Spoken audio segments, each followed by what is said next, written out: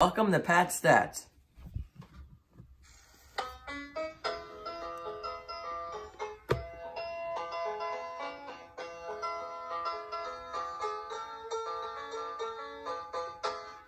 Today is the second of 6 uniform reviews on the Pat Stats channel that we'll be posting throughout the off season.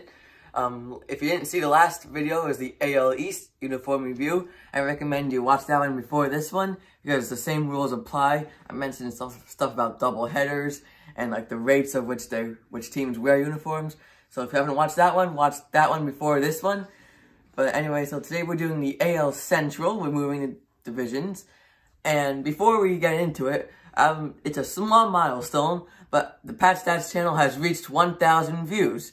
Obviously, I mean, it's not huge. I mean, it's not gonna, like, I'm not going crazy over it, but it's a nice number, nice round number that we got to. And, the channel started going public in July. So, I mean, what is that? 4 or 5 months by now. So, I mean, we're getting there. I want to try to get to 2,000 by the end of the year. So that's what we're trying to do. So now let's get into the uniform review. So you can see here, that is the White Sox uniform lineup. They have pinstripes, road gray, and they have the black alternates. One's worn at home with pinstripes, pants, obviously, and one's worn on the road. And then they have that Sunday throwback uniform, which I actually thought is actually kind of interesting since Tony La Russa is their manager right now. And he used to be the White Sox manager, and he wore that uniform. So they might end up wearing that uniform more. We'll see.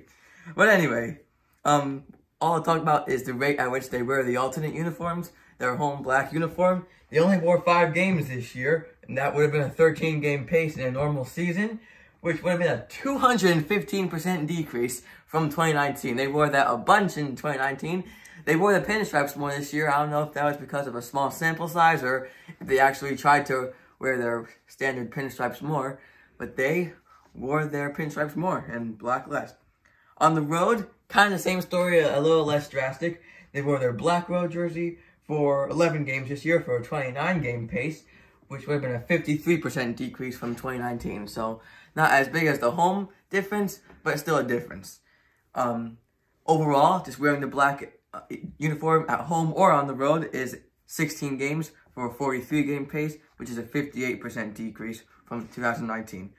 And in the postseason, they were on the road at Oakland Coliseum. They lost the best of 3 series in the decisive 3rd game, and they wore their gray uniform, the road gray, all 3 games. Moving on to the Cleveland Indians, they have a primary home and road uniform, and then 2 alternates. The red is worn at home, and the navy blue is worn on the road. They did make one change on opening day, and opening day only, they wore their road navy blue uniform at home with the home cap, with the red bill. I'm not exactly sure why they did this, but they never did it again.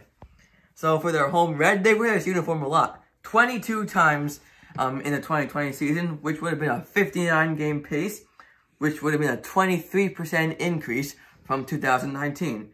Their road navy, they also wear a lot. 21 games this year, which would have been a 56-game pace, a 16% increase from 2019. So they wear their alternates more than they do their primary uniforms, both at home and on the road, which is interesting. In the playoffs, when the Indians got swept by the Yankees, they wore the red at their home reds both games, for 2 games. And then you have the Tigers, who they don't have any alternate uniforms, so there's nothing really to talk about here. They wear their white at home and their gray on the road. Not much is gonna be said there. Then you have the Royals, who have technically five uniform combinations, but they have a pretty firm schedule. They have their home whites, which they wear on home night games. Their road gray, which they wear on road night games. They have this alternate uniform. It's kind of hard to see in this picture, but it is trimmed in gold. That is worn on home Fridays. This baby blue uniform down there is worn on home Sundays. And the royal blue uniform is worn on the road only in day games. They stuck true to that schedule for the entire 2020 season. There was one exception, though. Their last weekend of the year, as they did in 2019, they switched it. They wore their powder blue uniform on the Saturday night game and their white the Sunday day game, which is the opposite of what they usually do. I don't know why they do that. And then the last and final team, the Minnesota Twins, who have 6 uniform combinations. Bunch of alternate uniforms. You have the home white, the road gray. You have a home navy blue alternate. And you see bottom right, there's a road navy blue alternate. You have a navy blue alternate. And there's a baby blue alternate and a red alternate. So it's a lot of alternates for the Twins. Let's start with the home red uniform, which they wore 9 times in 2020 for a 24-game pace, which would have been a 12/13% decrease from 2019. They wear the red uniform every Friday at home, and then also on some random days, but it's guaranteed to be every Friday. So moving on, you have the home navy blue, which they wore 4 times for a 10-game pace, and this was a 69% decrease from 2019. And there is an explanation for this. It's because they got a new uniform this year, the powder blue, which they did wear a lot. So that's probably why they wore their home navy less. 12 times this year, and they wore that on Wednesdays and Sundays, plus some other random days. So you see, the Twins do have a schedule. Reds on Fridays, baby blue on Wednesday, Sunday, and then they also can wear those uniforms some other times. And then the final uniform, you have the road navy blue. They wore 14 times for a 37-game pace, a 16% decrease from 2019. So they wore their gray a little bit more than they did their navy blue. And then in the postseason, they got swept by the Astros at home. They wore their white uniform once and their navy blue uniform the next day. So that is it for Pat Stats today.